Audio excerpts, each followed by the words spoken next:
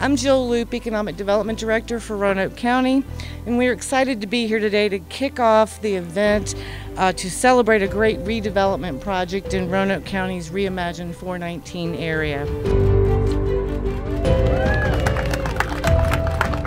We're celebrating the grand opening of our Fallowater Square building, new facility for Long and Foster.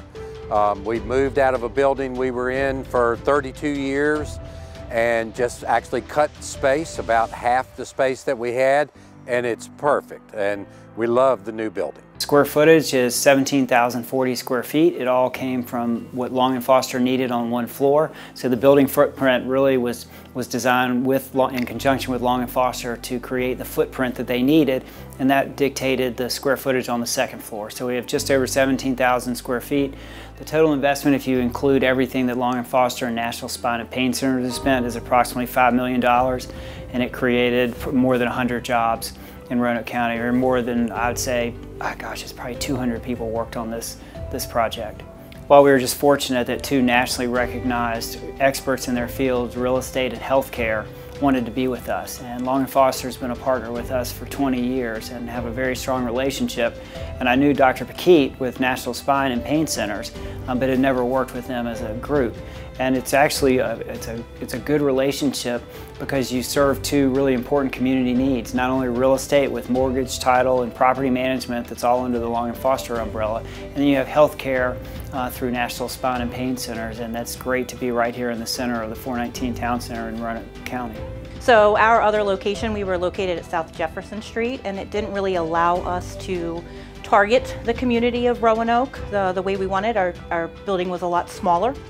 And so we've doubled our square footage here at this facility to allow us to expand and bring in more providers and to really reach the community and be able to take on more patients and help them. As Paul Mahoney said, we had 3 challenged or struggling residential properties, and struggling is probably a nice way to put it. They needed a lot of work, and we struggled with them because they were so old, and it just didn't make a lot of sense to spend money renovating them because the value wasn't there. And then Jeff Reynolds happens to call one day and says, we really need less. They had about 14,000 square feet behind us, or 13,350 square feet to be exact, in the Long and Foster building on 419. And he said we probably need about 5,500.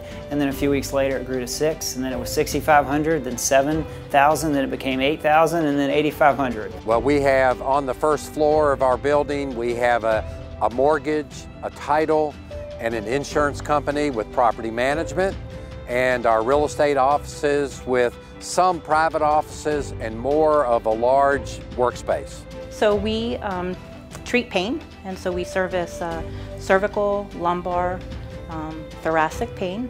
We do different types of interventional therapies, which could be epidural injections, facets. So we're really just trying to help patients get the quality of life back with these types of procedures and injections.